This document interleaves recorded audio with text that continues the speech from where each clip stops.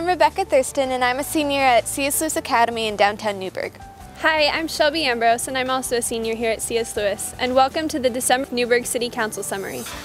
A motion was passed approving a Food for Fines event for the Newberg Public Library for overdue book fines during February 29th through March 14, 2012. A motion was passed approving the annual auditor's report and financial statements for the fiscal year that ended June 30th, 2011. A motion was passed approving extending of the city workers' compensation insurance coverage to volunteers. A motion was passed authorizing the city manager to enter into a contract with Hughes Fire Equipment for the purchase of a fire apparatus with patient transport capability. And we encourage everyone to come to downtown Newberg for their Christmas shopping to support the local businesses.